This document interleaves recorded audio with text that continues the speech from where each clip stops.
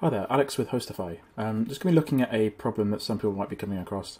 If you've got a UniFi access point you just opened from the box, and it will not do a set inform to a cloud controller like HostiFi or self-hosted, you might need to update the software, and the easiest way to do that is to do it via SSH.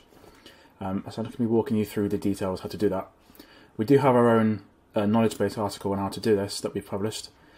It outlines all the details, where to find the firmware from Ubiquiti's website, how to get the URL for the firmware, and then how to upgrade the device to the latest software.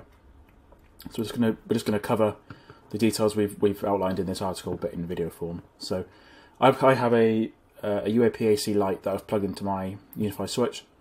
To replicate this example, I've downgraded it to the very old version of software.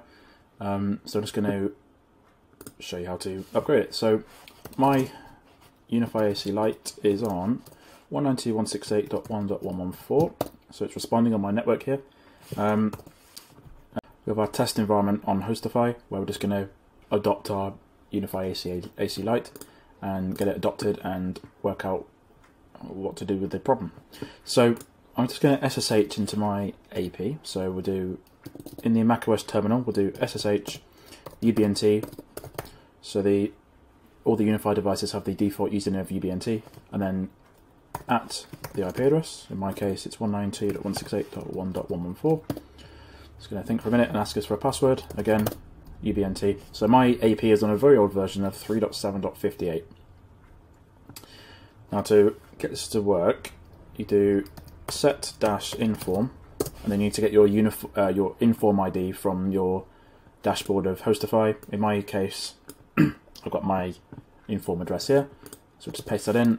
So we can see here the UniFi AC light has not been adopted into the controller. It hasn't appeared to be showing up as for set inform. So the thing we need to do here is go back to our guide and have a look what we've put in here. So if we tried the set inform, but it's not showing up in the UniFi controller or HostiFi, there's a few things we can do. So we need to go and find the firmware for the device model we've got.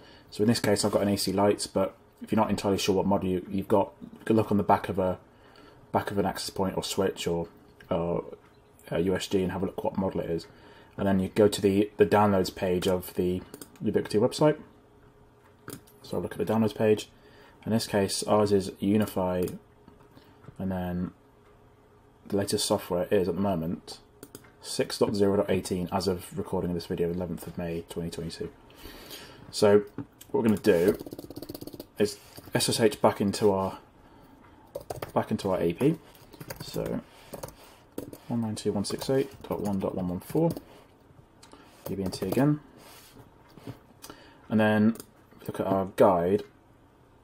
It says go upgrade and then the URL of the firmware. So what you do is you go to the software, press download, and then you press accept.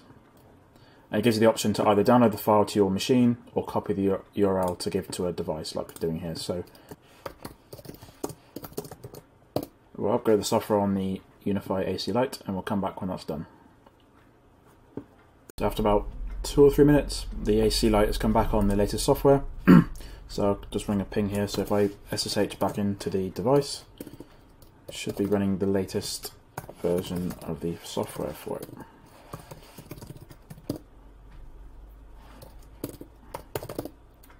Now you can see it's on 6.0.18, just running info on it. You can see that the MAC address, IP address, the uptime, and the software version. So now what we can do is go back to our test controller and do set inform, and then our custom URL for my controller, and give it a second, and it should, there we go, straight away it's appeared. What you can do is adopt the device, and then the LED on the device will go from white to blue once it's finished. So we'll refresh that. Yeah, it's adopting, and we'll go from solid white to solid blue, and you're good to go.